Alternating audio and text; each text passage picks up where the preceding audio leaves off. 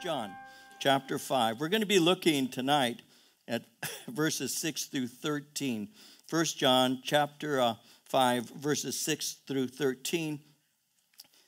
I'll begin reading here at verse 6. And I'll read to verse 13. I'll just read the whole passage. Beginning at verse 6. This is he who came by water and blood, Jesus Christ, not only by water, but by water and blood. And it is the Spirit who bears witness, because the Spirit is truth. For there are three that bear witness in heaven, the Father, the Word, and the Holy Spirit, and these three are one. And there are three that bear witness on earth, the Spirit, the water, and the blood. And these three agree as one. If we receive the witness of men, the witness of God is greater, for this is the witness of God, which he has testified of his Son.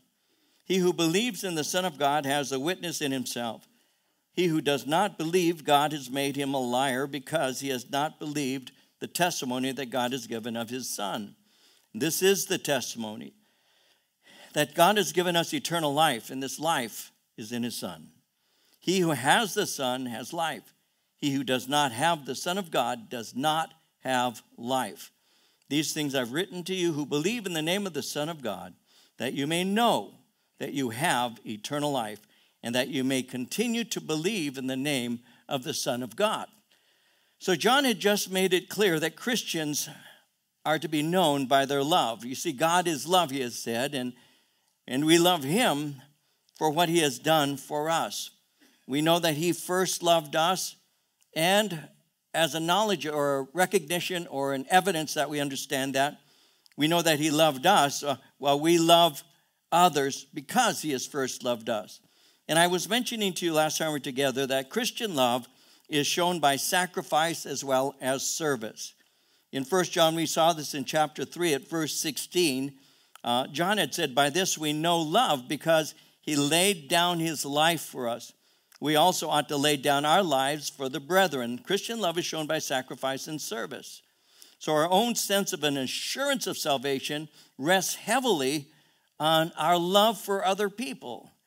Again, in 1 John chapter 3, verse 14, he had written, we know that we have passed from death to life, because we love the brethren. He who does not love his brother abides in death.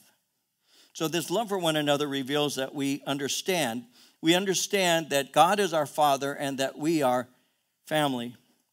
That means that love for God and love for our family of faith is united. It's inseparable. Now we see that in verse 1 of this chapter. In verse 5 here, chapter 5, verse 1, it says, whoever believes that Jesus is the Christ is born of God, and everyone who loves him who begot also loves him who is begotten of him. So believing in the true Christ is what has saved us. Again, in 1 John 4:15, whoever confesses that Jesus is the Son of God, God abides in him, and he in God. So abiding in God ignites and fuels our service to him and our service to other people. And our love for him produces a desire within us to keep his commands. One of his commands is to love one another. And he had said, this isn't a burden, it's actually a joy.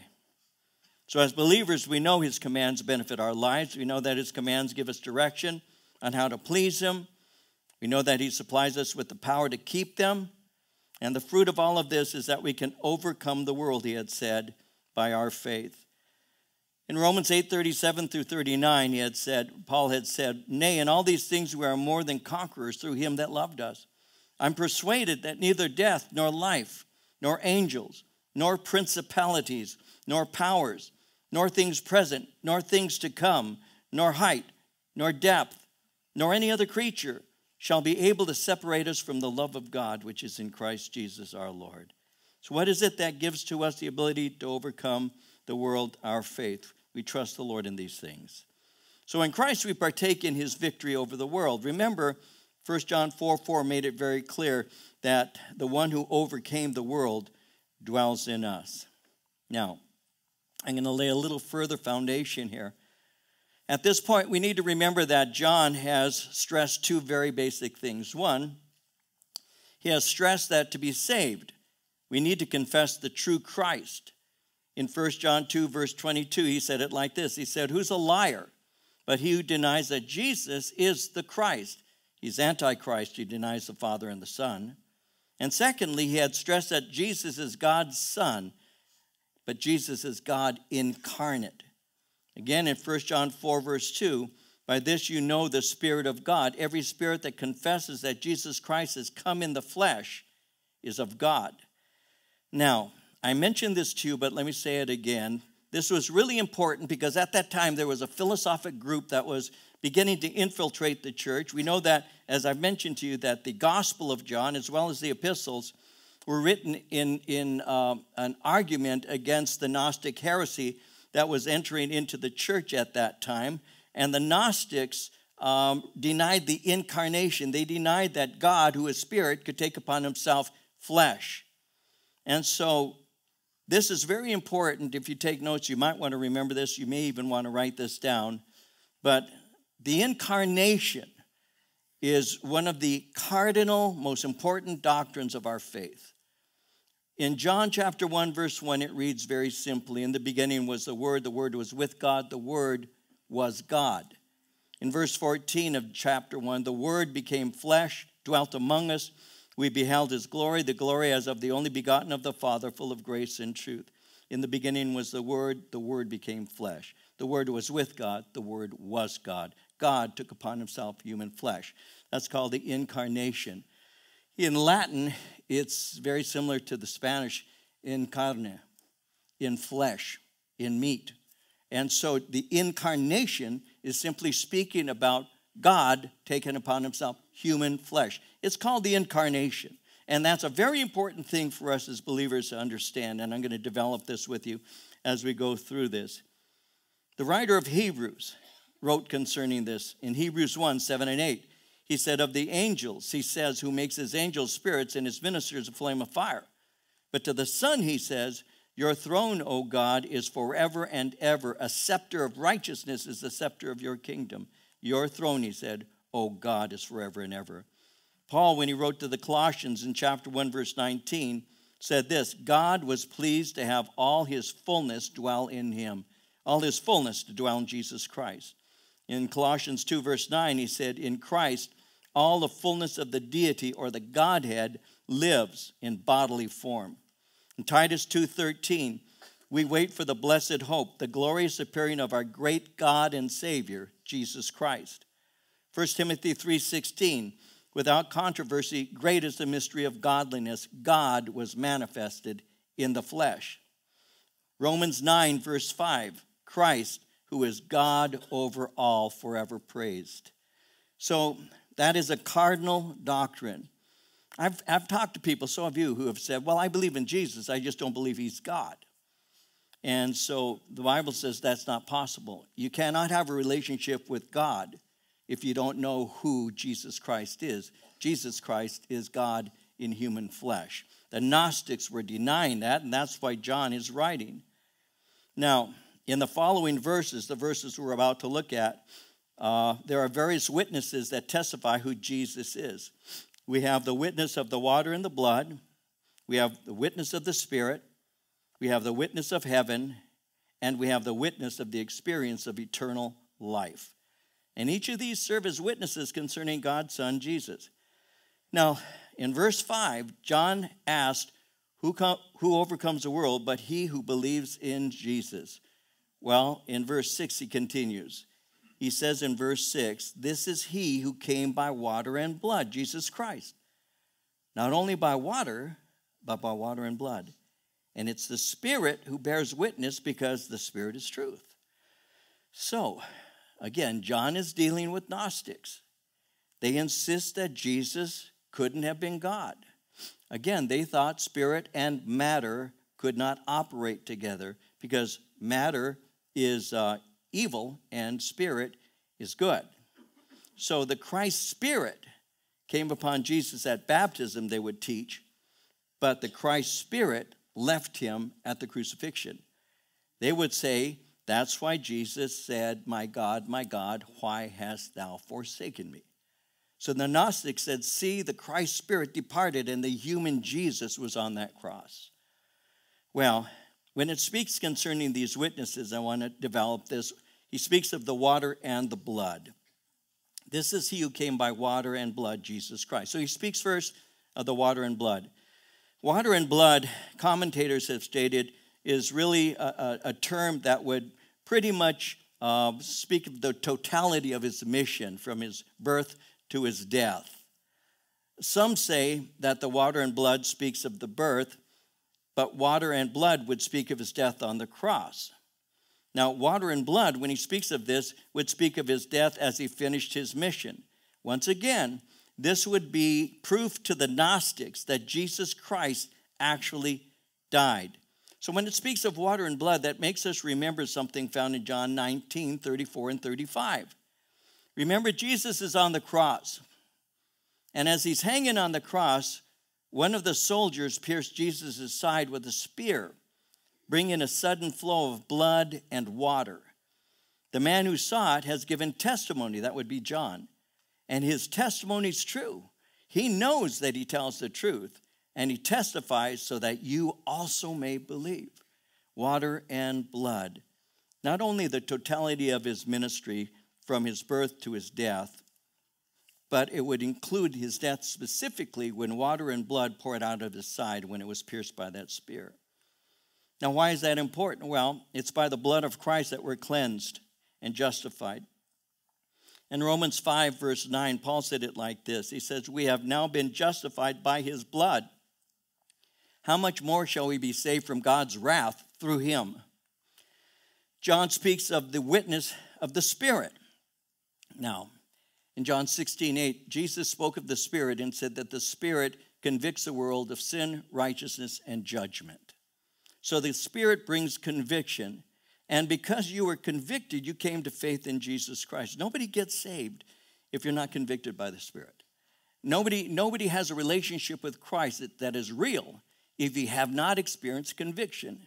Conviction is where the Holy Spirit is basically convincing you of your sin and your need for salvation. It isn't condemnation. It's conviction. When our church first began, and we were meeting in a small place called Central School in Ontario by what used to be the Bob's Big Boy off of Euclid, I gave a study. And at the end of the study, I was standing visiting with people. And I'll never forget this person who came up to me and said to me, you know, I don't go to this church normally. And they mentioned the church that they go to. I normally go to this church, but I thought I would just come and visit you today. I said, well, it's nice to have you. Nice. They said, you know, I'll never forget. You know, sometimes I just need condemnation. And I thought, I'm feeling all bad. I'm thinking, did I condemn you? So I said, shut up, stupid. Now you can feel, no. I felt like, what? Did I condemn you? How did that? I really got, and I've comforted myself, maybe lied to myself over the years, because I think that what they meant to say is conviction. That's what I think, because condemnation is not of the Lord. God does not bring, there's therefore now no condemnation for those who are in Christ Jesus. Condemnation is not something a believer is going to experience. Conviction, that's something different.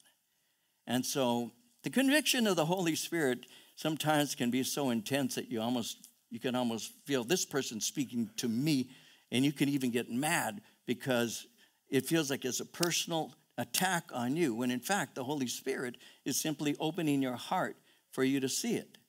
This is what's really inside of you. You see, a lot of us have collected friends who are a lot worse than us, so that when we feel convicted, we can say, but at least I'm not as bad. Sometimes we hire them.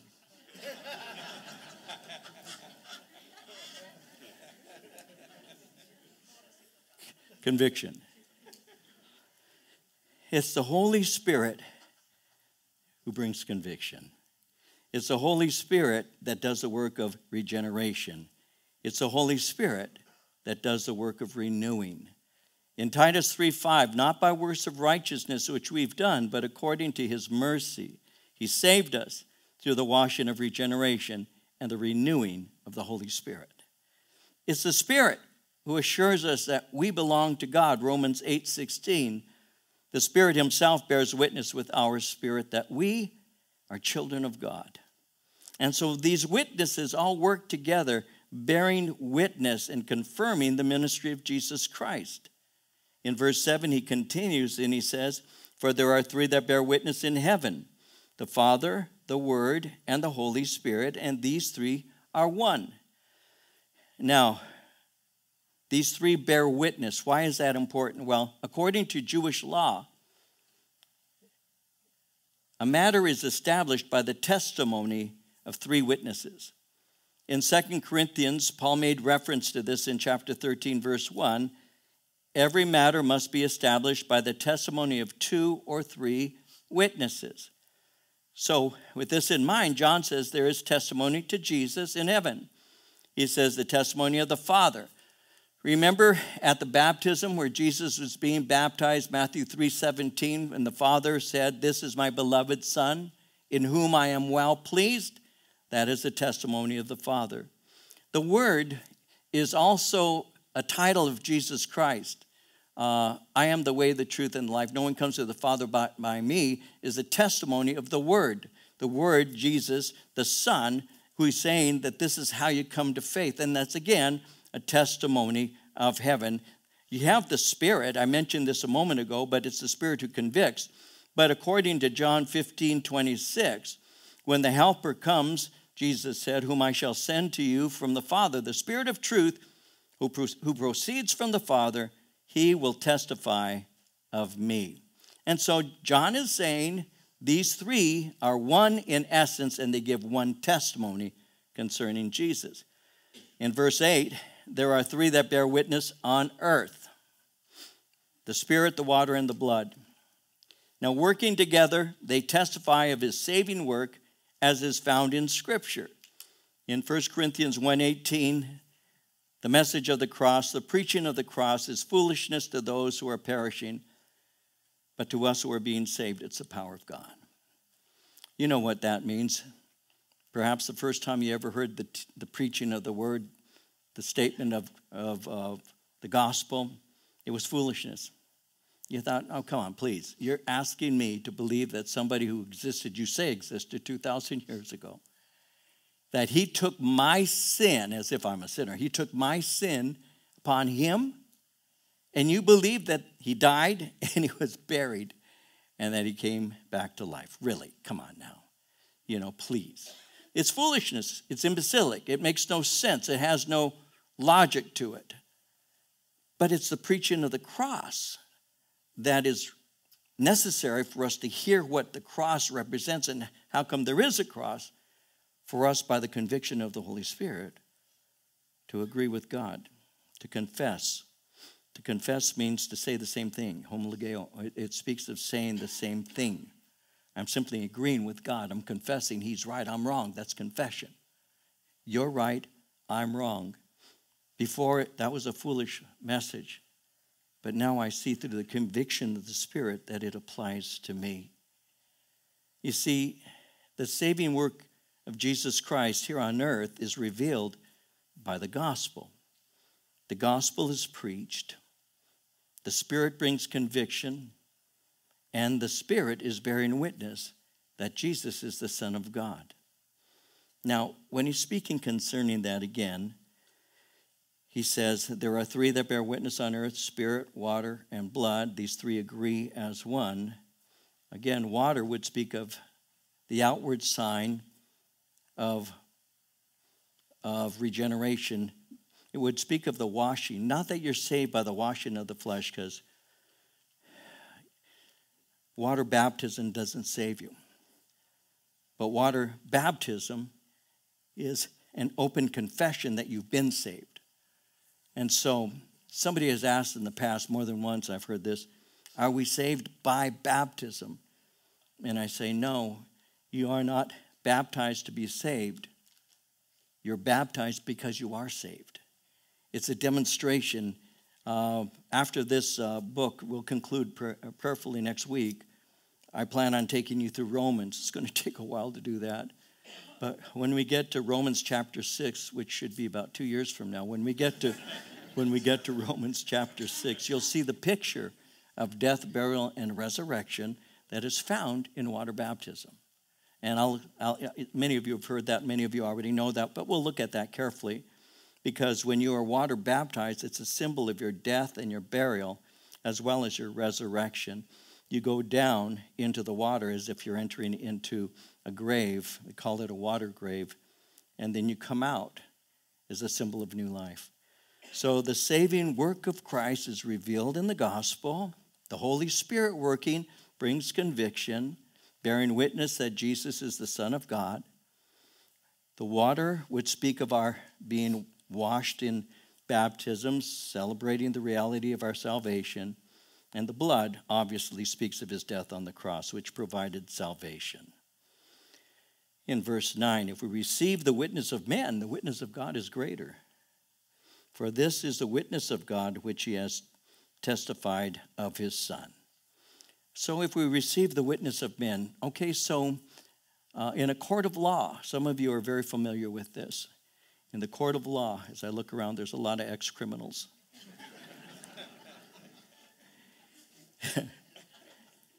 In a court of law, men can testify and can be believed. They can be referred to as a credible witness.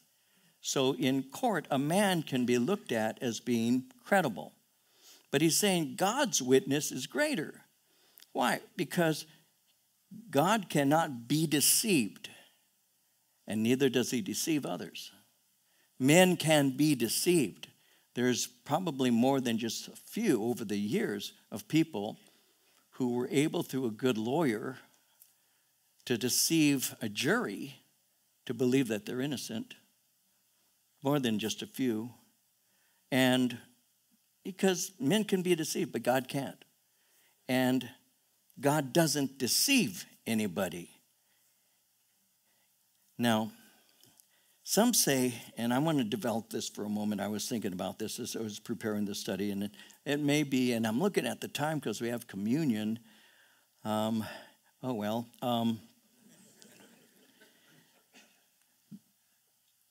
going to say this in a hypothetical way. I'm not asking for a response from you, but I want you to think about it because I want to show you something. First, I want to say, God cannot be deceived, neither does he deceive. But there are those who say, and I understand why, but there are those who say, well, God can do anything. And I'm not going to ask you to raise your hand, but I think a lot of us in this room would probably just quickly would say, well, yeah, of course, nothing shall be impossible with God. God can do anything, right? So we can say that. But is that true? Is that true? Can God do everything? And the answer to that biblically, and I could give you a lot of, I'm going to give you a few. There are some things that he can't do. There are some things that he can't do. Now, before you get up and run out saying, heretic, heretic, hear me out. Did you know he doesn't sleep? God doesn't take naps. God doesn't sleep 8 hours. God never slumbers nor sleeps. The Bible makes it very clear. Psalm 121, verse 4. He who watches over Israel will neither slumber nor sleep. God doesn't sleep. So that's something he doesn't do. God doesn't get tired. Isaiah 40:28. Do you not know? Have you not heard? The Lord is the everlasting God, the creator of the ends of the earth. He will not grow tired or weary. His understanding no one can fathom. So God doesn't sleep. God doesn't get tired. God can't approve of sin. Habakkuk 1:13, the first portion of that scripture. Your eyes are too pure to look upon, to regard or approve. Your eyes are too pure to look upon evil. You cannot tolerate wrongdoing. God doesn't lie. Hebrews 6:18. God did this so that by two unchangeable things in which it is impossible for God to lie, we have fled to take hold of the hope offered to us and may be greatly encouraged. So, because God can't lie, his witness is greater and more trustworthy. Now in verse 10, he who believes in the Son of God has the witness in himself. He who does not believe God has made him a liar, because he has not believed the testimony that God has given of his Son. He who believes in the Son of God has a witness in himself. This is something that is very important. I want to spend a moment with you on this. How do I know that I'm saved? My mom used to say it like this. She used to say, I know that I know that I know. And I said, you don't know. No, she'd say, I know that I know that I know. What are you referring to? You can know by experience. You can have an inner witness, a sense of the Spirit who bears witness with your spirit that you are a child of God. And that comes through a genuine, personal belief and relationship with Jesus Christ.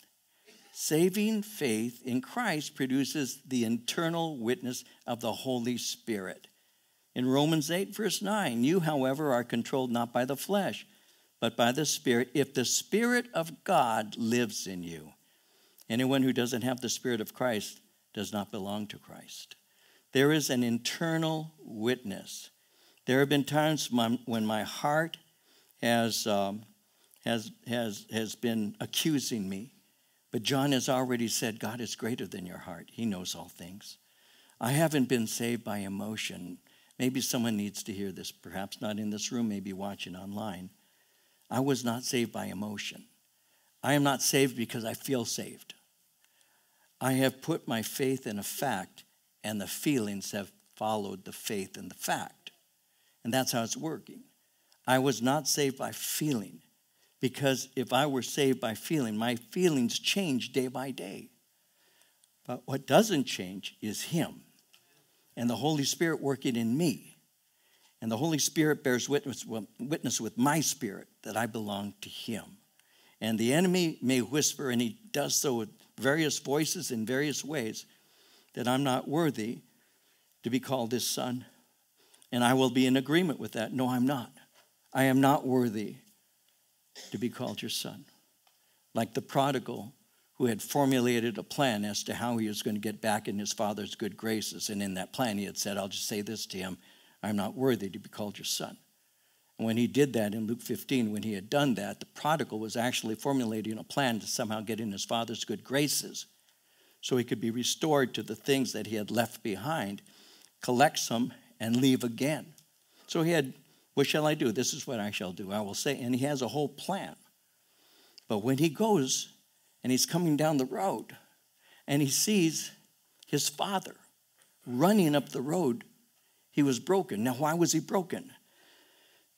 Because in the Middle Eastern culture, a son who had caused shame to the father would have been put on trial by a group of elders. And they would have made a decision to cast him out of the village. He was not to return. And if he returned, he could be put to death. But the father is standing there looking every day, all day, for his son to return.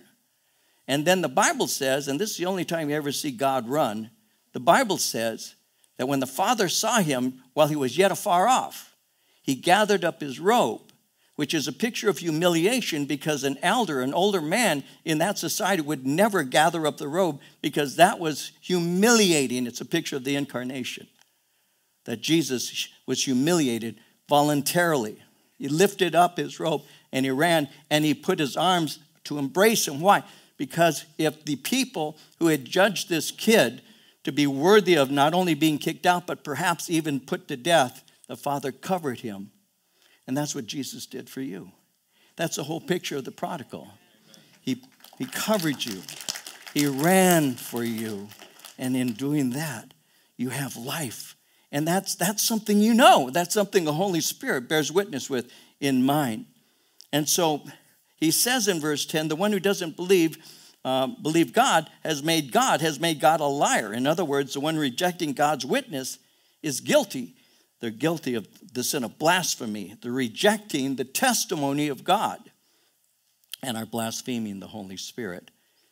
You see, you can be forgiven of all manner of sin, but the one sin you cannot be forgiven of, Jesus said, is blaspheming the Holy Spirit. When the Holy Spirit convicts and you reject it, there is no place for salvation with you because you rejected the only way you could have a relationship with God when you rejected the gospel and Jesus Christ as a result of that. So he is saying that God is a liar, which in fact is blasphemy, and thus he won't be forgiven. Now, we'll close very quickly here in verses 11 through 13. We can tie that together. This is the testimony that God has given us eternal life, and this life is in his Son. He who has the Son has life. He who does not have the Son of God does not have life. Then he goes on to say this, these things I've written to you who believe in the name of the Son of God, that you may know that you have eternal life, and that you may continue to believe in the name of the Son of God. This is our testimony. God has given us eternal life. When we began, I mentioned to you that there are various reasons John wrote this letter. 1 John chapter 1, verse 4 tells us, these things we write to you that your joy may be full. 1 John 2, verse 1, my little children, these things I write to you so that you may not sin. 1 John 2, 26, these things I've written to you concerning those who try to deceive you. So he was writing for these reasons. This fourth purpose is to provide us with the assurance of salvation. God has chosen us. God has redeemed us. God has forgiven us. God has justified us. God has adopted us. God has sealed us with his Holy Spirit. And all of this work on our behalf provides assurance. Numbers 23:19, beautiful scripture. God is not a man that he should lie, or a son of man that he should change his mind. Has he said it, and will he not do it? Has he spoken? Will he not fulfill it? God can be trusted. You can have 100% assurance that you're right with God and you're going to heaven. You can know that. That's why he wrote this. He says these things he's writing. Those who believe in the name of the Son of God, that you may know that you have eternal life. For certain, you have a relationship with God, and that life is in his Son. And if you have that Son, he said, you have life. You have it. It's a present tense experience. We have been born again.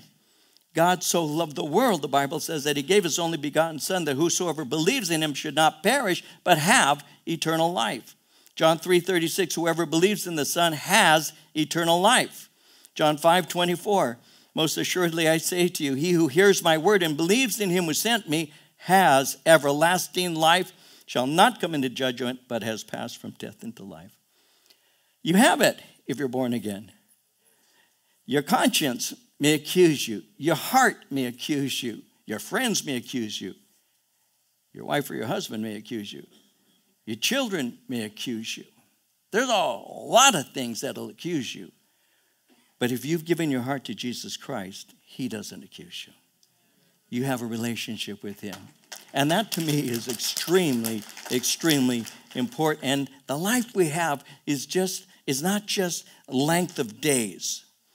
I was sharing with the group the other day, and I'll close with a couple of thoughts. I was sharing with some guys the other day. I said, you know, when you're young, you want to live forever. You just want to keep going forever. I want to keep, when you're young. At a certain point, when you used to jump out of bed, now you roll. When you hit the ground running, now you just hit the ground. There are so many things that happen in a long life, a lot of blessings, of course. But there are other things, and a lot of us are already understand this. And again, I'm not going to belabor this, but this is something the Lord has been speaking to my heart recently. There is a lot of gain in living on earth with a long life, of course. You have your children if you're married. You have your grandbabies if you can. Those are all blessings. But you also go through a lot of loss. You lose friends. You lose parents. You lose a lot. You go through aches and agonies over time. You just do. Without Jesus, I wouldn't make it. And I know that. But I thank God because he's not saying just the length of days in terms of, you can live to be 100, 120. Who wants to live that long? I don't. Not on earth. Eternal life speaks not just of eternity itself, but a quality. It's referred to as age-abiding life. It's a life that has fellowship. This is eternal life, Jesus said. I'll say it like this, that they may know thee, the only true God, and Jesus Christ whom thou hast sent. John 17:3. That is age-abiding life. It's a fellowship with God that continues through eternity and fellowship with one another. So that's why it's important for us to get along now, because you're going to be together for a long time. It's a quality of life that we have, and we can know that, and we can have an assurance. How can I have an assurance? Because I've received Christ, because the Spirit convicted me, because I've been born again. And how do I have confidence in my life? I walk with the Lord. I make a habit of following him, of reading his word, of prayer, and the fellowship and the other things. These all provide assurance. And so John is saying, you can know this. I've written this to you who believe in the name of the Son of God, that you may know that you have eternal life, and that you may continue to believe in the name of the Son of God. When you confess and when you repent, God, by his Spirit, gives you assurance. And Father, we thank you so much for the blessing.